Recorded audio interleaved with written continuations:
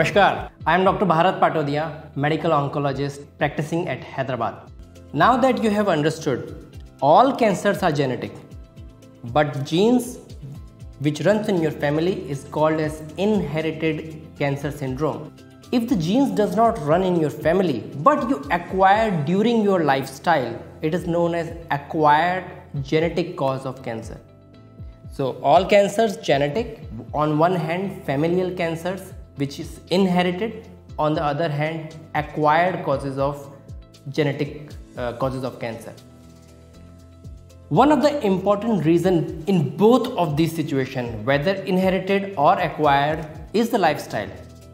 If you do get exposed to activities which are carcinogenic like smoking, heavy alcohol, certain infections, exposure to certain chemicals, ionizing radiation, even a lifestyle like obesity can express the genes, whether inherited or acquired, which can result in cancers. On the other hand, if you follow a healthy lifestyle, eat good food, nutritious food, these bad genes, whether inherited or acquired, may not get expressed, and you can actually prevent cancer in many situations.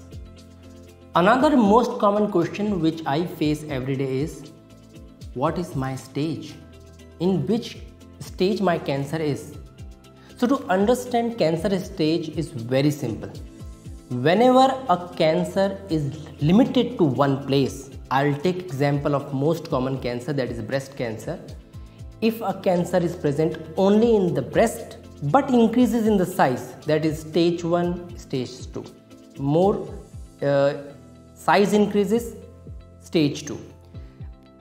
Size increases, along with that lymph nodes start getting positive, then it is stage 3.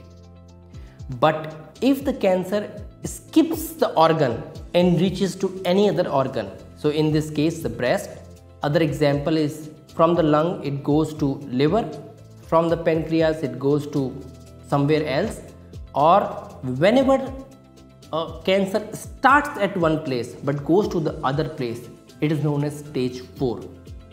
So in stage 1, 2, 3, the intention of the treatment is cure, while in stage 4, which is often known as end stage, the intention of the treatment is control.